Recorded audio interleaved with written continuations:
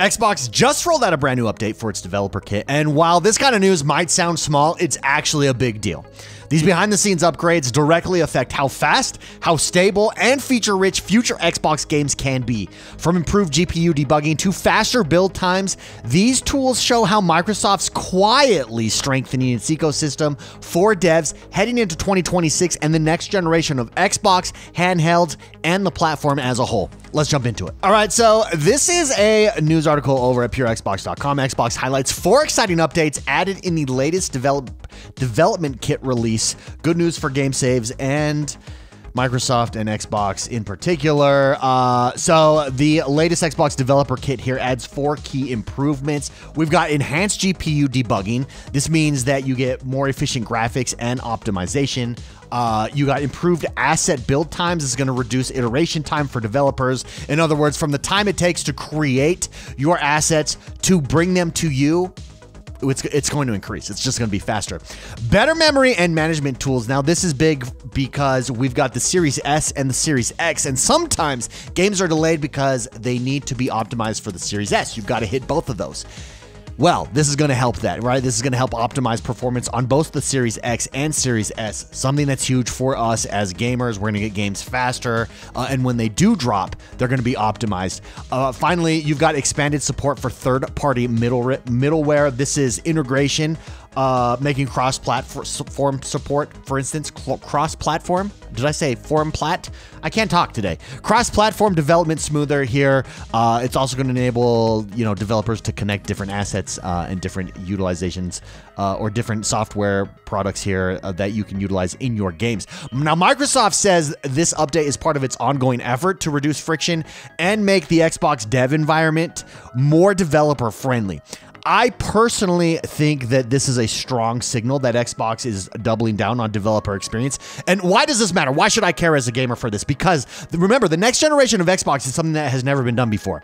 It is console simplicity with PC freedom. And there's going to be some struggles with that. Xbox has to nail this side of stuff. It's got to get developers all on one page. It's got to provide the tools necessary for developers to easily, quickly make the most optimized games as possible for your experience, thus making it easy for Xbox and developers to plug and play those into your console experience that gives you the freedom of a PC. This directly shapes rather the quality and variety of games hitting the platform.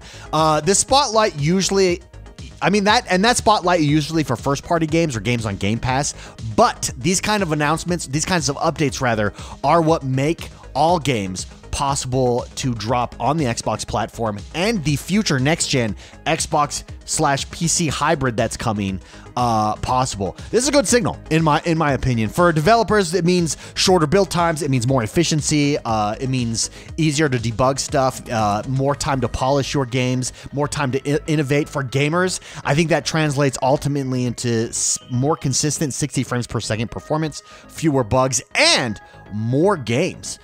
Just more games overall.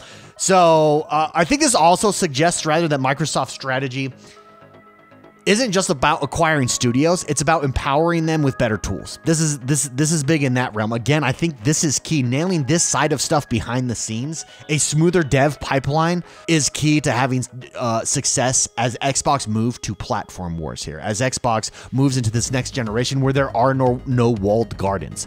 I think it's key for them to entice new partners into the Xbox ecosystem. Hey, I really want to develop this really badass game. I don't know if it's worth it for us to bring it to Game Pass. I don't know if it's worth it for us to bring it to the Xbox platform. It's too difficult to bring to your platform. As you increase these tools, as you move to something that is unified across PC and console, you take down that wall, you take down that friction, and you empower more games and more game developers to come, thus benefiting players overall. This video is sponsored by something that I actually helped build, and I'm really excited to share it with you guys because I hit that wall myself, and it's called the Reset. There was a point where I realized that something was off in my life. I work from home, I play games, I make content, but I still feel and felt completely alone, surrounded by screens, but nobody's actually there. I don't interact with anybody. So I worked with a licensed therapist to figure out how to break that loop. I implemented those steps, I tested them, and from it came the Reset Toolkit. It's a free one-page guide that helps you get unstuck when life starts to lag, mentally, physically, emotionally. It's not therapy. It's very practical. I did the work, it's helped me, and I did that work so you don't have to. And when you download it, you'll also unlock the Reset newsletter. It's a weekly dose of real tools and stories about building a healthier mindset, especially for people like us who live online all the time, especially for gamers or content creators like us, people who work from home. Grab it for free right now at theresetgg.com. That's theresetgg.com, or hit the link below. Sign up for the newsletter, because when life lags, sometimes we need to hit reset. It does beg the question, is Microsoft's competitive edge now in this new age of no more walled gardens, where they're outsourcing hardware to their handheld for now and preparing for the next generation of consoles and this new world that we're entering, where you're not limited, you're not walled off into where you decide to play your games? Is Microsoft's biggest competitive edge shifting from hardware to developer support? And I don't know if it's its biggest competitive edge. I think scale is its biggest competitive edge. You have one of the biggest companies in the world doing this, but I do think it does mean that their vision for hardware parity is here. The Series X and Series S struggled at first, because raw specs, they were just less on the Series S, and games really struggled. Baldur's Gate 3 is one of those that struggled, and they had to make some adjustments. Say, okay, we don't need parity across. You can do X, Y, and Z, but making it so that your software pipeline enables games to launch across all of your hardware devices more easily is key going forward. I think this is a developer first strategy, or I think that they can take more of a developer first strategy, moving to software first or software support, because they're essentially making it easier to build, optimize, and port games to the Xbox. And remember, these are going to also be able to be played on the PC. So what does that entail? I think that's a long-term play that outlasts console cycles. Honestly, when you look at the phone era, every app you have on your phone works with all phones. I think, and Phil Spencer has said this, that's the goal. That's the goal there. This gives you the ecosystem advantage. A more efficient dev environment strengthens Game Pass, it strengthens the Xbox Cloud, and it strengthens that PC integration, all powered by the same tool set. Again, it means in the next generation, there's not really going to be, in my mind, especially if they do this correctly, there's not going to be an Xbox console game and a PC game. They're going to be one and the same, in my opinion.